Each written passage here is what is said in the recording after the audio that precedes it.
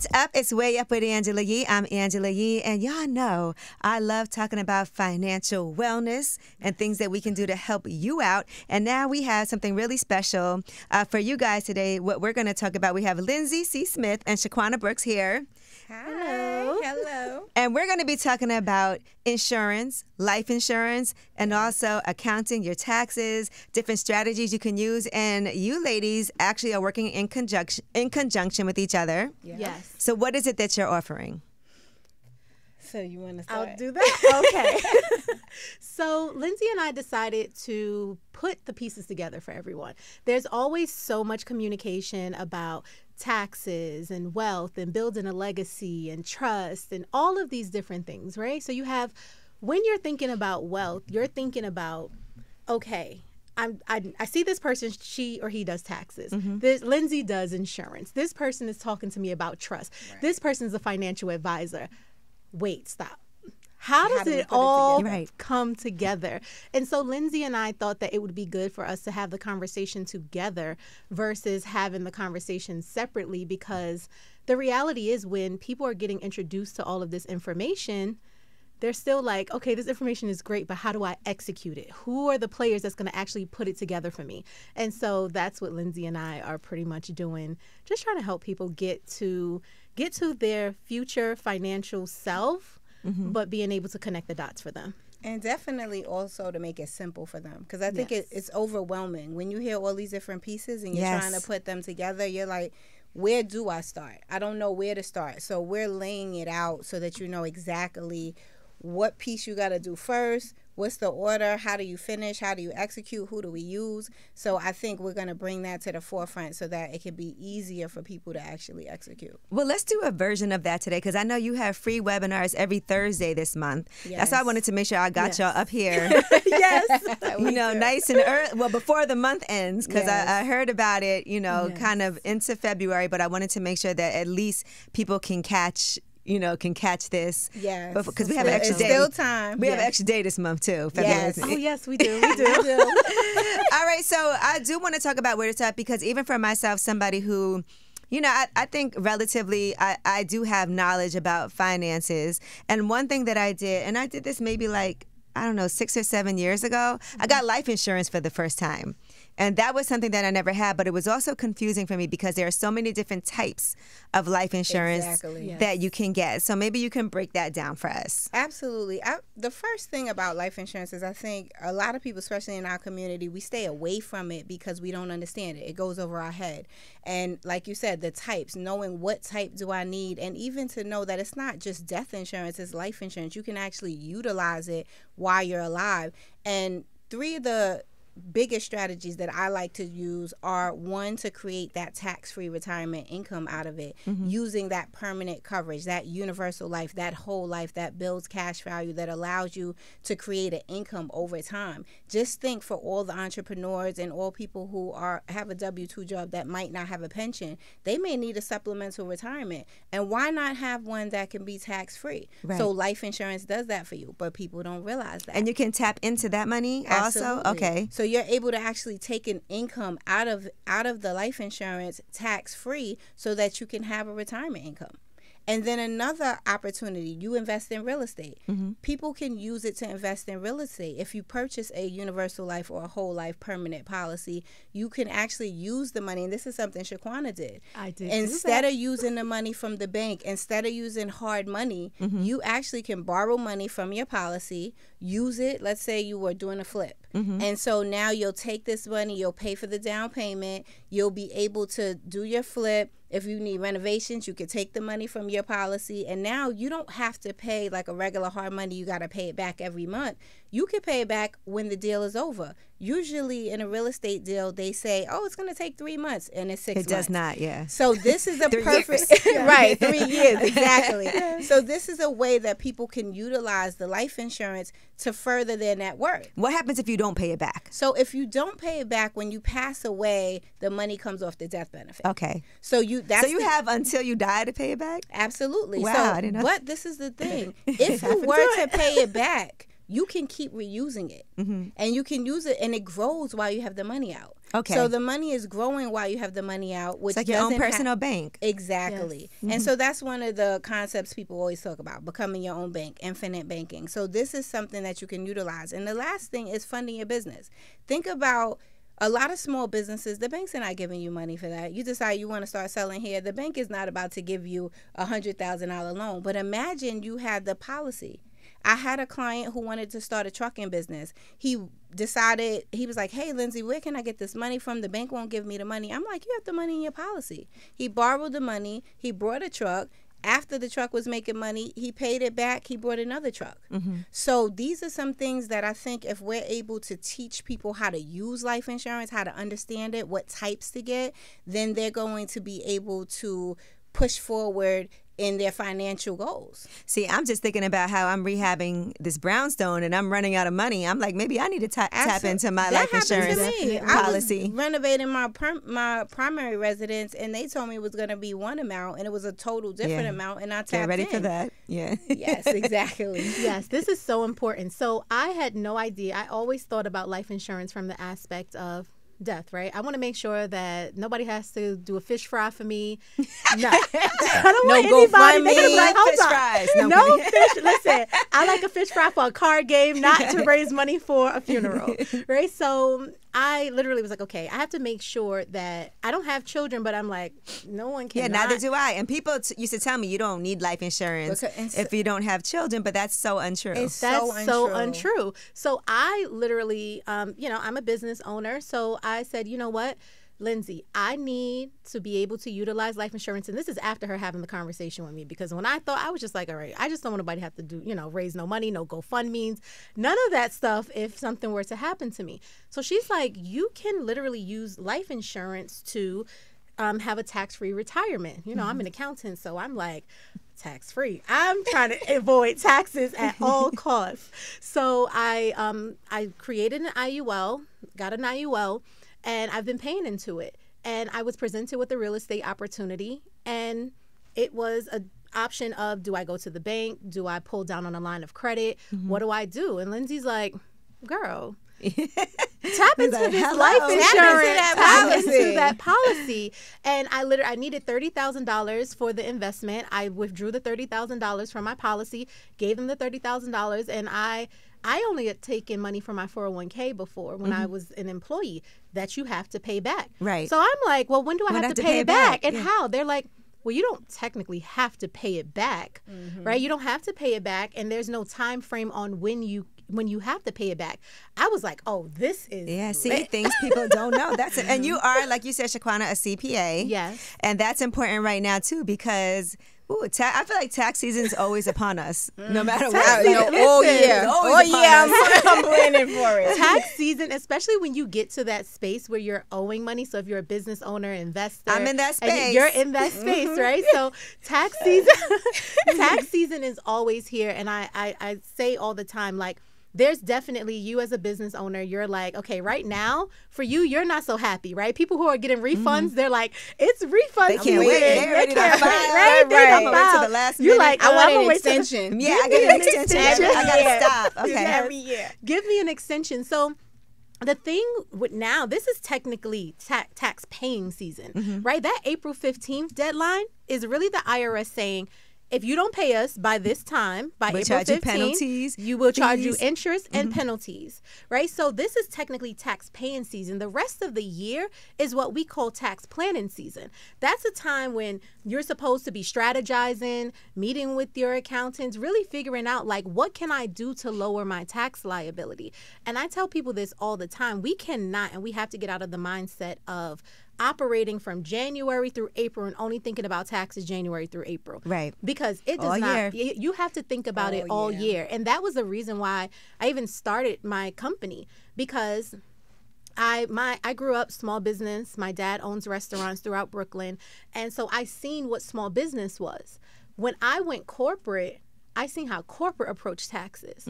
So I was like, okay, there's a huge difference between how corporations are approaching taxes and how small business and individuals are approaching taxes. And it's not because of money. Most people are like, oh, it's because of their corporation, they have so much money. No, it's their mindset around taxes. They're looking at taxes all year round. How can we lower this tax liability? What business can we start? What investments can we buy? So the best thing to do in order to lower your tax liability is to start a business, or for an individual, like say you're not a business owner and you get a salary and you're like, all right, how can I make sure I maximize my return? What types of things can people do? Absolutely. So I am not going to sit here and ever say there's a ton of options for business. I mean, for W-2 employees, because there's not. The reality is the government incentivizes business owners and investors. And they do that because business owners and investors stimulate the economy. We are basically doing something that they need us to do. They don't have enough resources to house everyone, to provide all of the resources. So what they do is they give us tax breaks, right? Because they need us to do that. They need us to do those things. So if you are a W-2 employee, what I always suggest is that hobby that you're doing for free, that everyone's calling your phone for, you need to start charging for it. Right. Because under the IRS code, your business just you need to bring in some sort of income. It just needs to be $1. You need to bring in $1 in order to start those small businesses. To start that business, to start that hobby. So what I was saying was you only need to bring in $1 in order to start writing off these expenses, right? So as an example, I always tell people, being a W-2 employee, you make your money, your tax, and you have to pay your bills last. Right. As a business owner and investor, you get your money, you pay your bills, and then you pay taxes on what's left. And there's power in that, right? There's so much power in that. So what we have to do is shift our mindset. So if you're a W-2 employee, now you start that hobby, you now turn it into a business. Guess what? Your rent, you can now write a portion of your rent off. That vehicle that you're driving, you can now write that off. Right. You can pay your children, right? So everyone's you always work from home. You can work from your home. hobby. So part of your mortgage or rent, you can write be part of written that off. Your utilities, your insurance, your property taxes, all these things that technically you have to figure out how you're going to pay with after-tax dollars. You can then say, okay, I'm going to start this business. I'm going to now be able to write off all of my major expenses, right? I always say your kid, your car, your home. Those are most likely your 3 major expenses. People are always also saying now food, right? They're like food is added on there. Electric car write-offs. Yes. So we'll talk about the electric car write-off. That's something that Lindsay took advantage of. I decided to go talk and about buy that. one. So you got an electric vehicle. So I just got one in December, and I have been debating on it. And I spoke to Shaquanna, and I was like, "Listen, they giving $7,500. I need that tax credit." So basically, if you purchase a electric vehicle, you can get $7,500. But what if it's hybrid? No. Okay. It's okay. And it has to be new too, because people were asking that question in the webinar yesterday. It has to be new. So because otherwise somebody already got the tax credit. And so basically when I purchased the car, they gave me an option to receive a check for $7,500, or I could take it off the price of the car and get my payments down. I was like, I'll go ahead and take that right now. Right. Yeah. And so Let me write that up right now. That's really good because originally they were not taking it off the value of the vehicle. So basically, just to give backstory, but you guys see how Lindsay is just talking so fluently about this tax credit? She's not ready for an electric. She's not ready for electric car yet. I don't know. I'm not ready. I want to, but it's hard because of having to be prepared to like plug in and you charge. You have to plug in. Honestly, I feel like if you don't have a house that has the plug-in, don't set yourself up. Because that's in New the York, issue. Or a place right near you, or a garage or someplace where you can do that.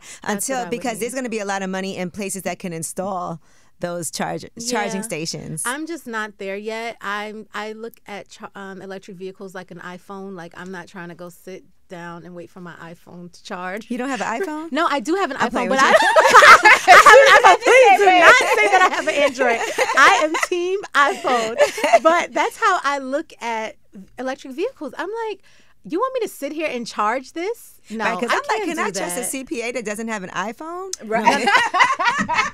Shaquanna got 2, right? I have iPhones. I have iPhones. Okay, so you can trust me, okay? iPhone. Now, so let's talk about these free webinars. So what type of information will people get, and how can they even sign up? Okay, so basically there are 4 different webinars. Actually, we're doing 8 because we have... Well, 4 technically. Yeah. Okay. So, yeah, we're doing 4. And can you see it after it's all these questions? Can you see it after it's done, right? And then how can people sign up? And then what are we talking about? You want me to do that? You go ahead and do that. All right. So we are doing 4 webinars. At this point, we've already done one more tomorrow. So in terms of when are we doing them? We're doing them every Thursday. In terms of replays are not available. So if you are seeing this, make sure that you go and you register. You will be able to just join for free. In terms of the things that we're going to be talking about, we're going to be talking about tax strategies. So I'll be, of course, I'll be giving education on tax strategies, on how you can live tax-free, what you can implement, because people aren't thinking about things from a tax-free perspective, right? How you're writing off your travel, how you're writing off them kids, how you're writing off that vehicle, your rent, and everything else, right? How people are utilizing real estate so that way they are living tax-free. Real estate is the ultimate tax deduction, by the way. It's the ultimate. Yes. Aren't you happy about it? that? Came through and helped me a lot. Yes, it comes through. It has. And then even when you think about depreciation, right? Depreciation is like that's my favorite, right? Yes, isn't it? That's me favorite. Every year. I'm like, how much are we gonna take off this year? Yes, yeah, because there's a lot of things we don't best. take advantage of. If you are a homeowner, there are so many things that you can do that you may not even know. You know, that's possible. So absolutely, I love depreciation. That is my favorite tax deduction, whether it's depreciating your home or your vehicle or your laptop or your iPhone. And it's people amazing. Don't realize the small small things that you can write off. You cannot depreciate your man. Well, if it's considered an asset, then maybe. I mean, if we spend money, I'm wondering. He used to do that. Yes, he's depreciating. Okay, so we'll also be talking about. So Lindsay will be talking about. Come on, Lindsay. So I'll be talking about insurance, but I'm gonna give the strategies of how you can use it while you're alive. So showing the strategy of creating your own bank, infinite banking.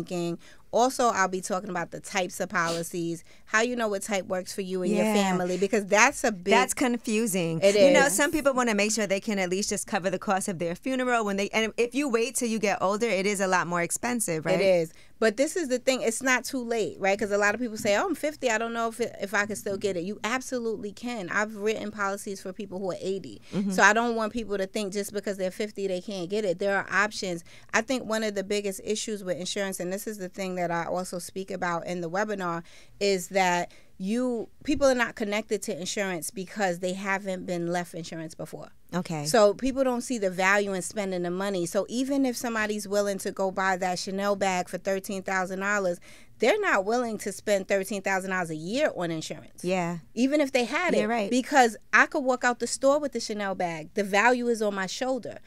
With the life insurance, it's something down the line. People don't really see it. And so then they really haven't been able to connect spending the money to the insurance. And so that's a huge issue. And the other part to it is I also think that with the insurance, because people don't understand what type to get, people are not really sure if it's too expensive or not. They don't know. Well, that's for wealthy people. I've heard people say that. Like, it's not for us, it's for wealthy people. But they don't understand. You could get a policy for $20. And then the last thing is people think it's a scam. And that's because they've had family members who have had a policy that it didn't pay out. But why? Because they didn't know the type. It might have been a term that ended 10 years ago, and they're like, well, why didn't it pay out? Well, it ended. And that's the thing with term insurance is that if nothing happens and it's over, it's just over. It's over, but people have to look at term and say to themselves, you pay your car insurance to protect if you get into an accident. You pay your home insurance to protect if there's a fire or a leak or whatever. And you don't want something to happen. You don't want anything to happen. But in life insurance, you're not willing to protect your human capital. You're not willing to say, I'm the person bringing in the money, and I want to protect my kids, my spouse, my family from having to have financial distress when I die. Yeah, to Shaquanna's point, we don't want to do a fish fry. Right. Or, that's the worst feeling. And I also think that, yes, it would be the best thing in the world if, we're all going to go one day, but to know that family doesn't have to worry about fighting over who's paying for what and have that as an additional stress. And it happens. You see it in the entertainment business all the time. And they have the money to pay for insurance, but nobody said anything to them. Their families after that are in financial distress because they were the one breadwinner. Right. And this happens all the time. I read something on Limerick. That's where they do all of the analytics for life insurance. And they basically said that 57% of America has insurance, but they're usually underinsured or they don't have the right type of insurance that's going to last. And so basically that's letting us know there's millions of people without insurance. And you can turn your term insurance into whole life or universal life. Absolutely. You could convert it. People don't know that either. Okay. See, look at me learning. See, look at you. You're learning. And then it is a process for me always. I wanted to also mention your point where you talked about, just people dying and family not knowing exactly what to do or, who like actually what the person had going on. And so that's why in the webinars, we're also going to bring in someone that's going to talk about trust. Yes. Because that's so important. Because a lot of times, you're moving, you're shaking, you're doing what you're doing. And you're like, okay, I want to invest here. I want to do this. I have a building here. I have a home here.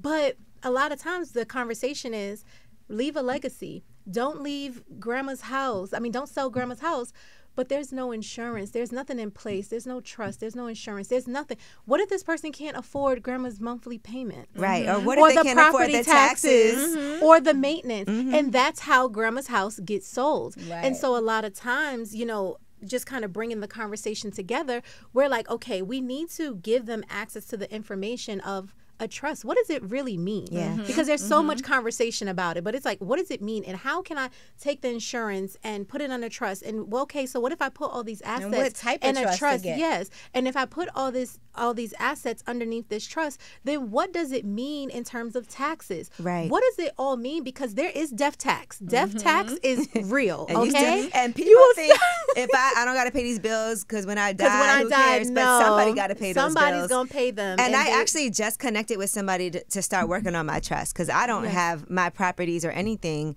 And, you just think I'm going to leave this but you do want to put your assets into a trust because if I leave my house and now you have to pay tax on receiving that tax can be so much that you can't afford to pay the tax. Or the property taxes. So that's so important. And another another topic that we're going to talk about is just funding, like using other people's money.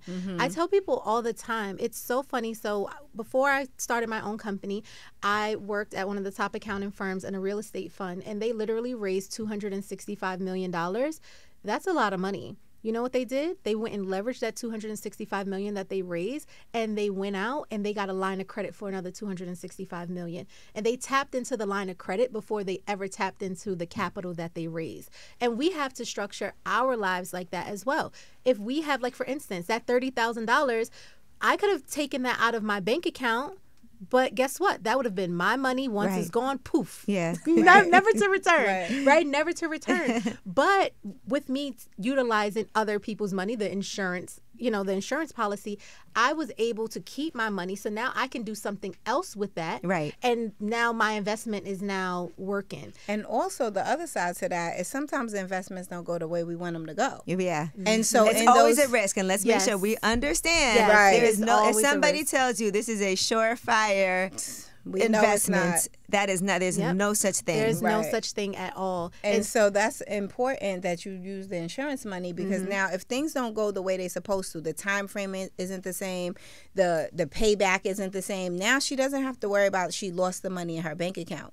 She has the money in her insurance. Her insurance will continue to make money. So it's okay if she ended up saying, you know what, I'm not going to pay that back because I didn't make the money I was supposed to make. Right. So that's why you want to leverage money. That's why you'll be like, I pay it back when I get it. Exactly. Some of it here, some of it there. Yeah. I'll pay it back when I get it. And I think that that's so important. So just realizing other people's money, whether it's insurance, whether it's line of credits, whether it's credit cards, like understanding how this all works and really being able to utilize it effectively and responsibly is so important. So pretty much throughout all of these free webinars, our goal is to just bring it all together for everyone. So that way it's not like so many disconnected topics. That's great. And anything that people need to dive deeper into, then they can go and, there's certain things that you might be like, I know this, but I have to work on this. And that's fine. Like all of us are a work in progress. Everyone, yes. Absolutely. And I believe we're giving out a free. Yes.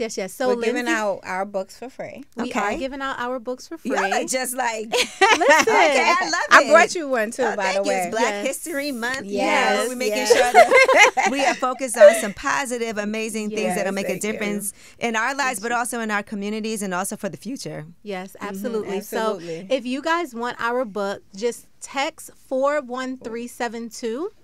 Text the word ye, so YE. Hey, I'm special. Thank you. We made it special for you. Okay. Yes. Yes, we made it special for you. So again, 41372. Text the word ye, and you will receive my book, which is 300 plus tax deductions. Because the number one question I'm always asked is, what can I write off? So you get 300 things plus that you can write off. And Lindsay, and you get my book, Creating Wealth Through Life Insurance. And it's simplified so that you can understand life insurance, so that you don't have to worry about feeling like it's over your head. Okay. Well, I love it. Well, Lindsay C. Smith, Shaquanna Brooks, thank you all so much. What are your social media handles so people can follow both of you as well? Okay, so mine is Lindsay Smith, the agent, and my name is spelled Lindsay, because you can spell it with an E. My name on social media is Miss Business 101, so that's ms.business101. All right. Well, thank y'all so much. I really do appreciate it. Thank you I think for this was really having us. insightful. Yes, and I thank really you. We appreciate am it. saying y'all better go and sign up for this absolutely free webinar, but also make sure you get your free book. All right. Yes. What's the number one more time? Hold on. I need have you to it say right that. here. I had it in my head. I'll put it right on the screen. Like It's 41372. Text YE to 41372. There we go. All right. Thank you. It's Way Up with Angela Yee.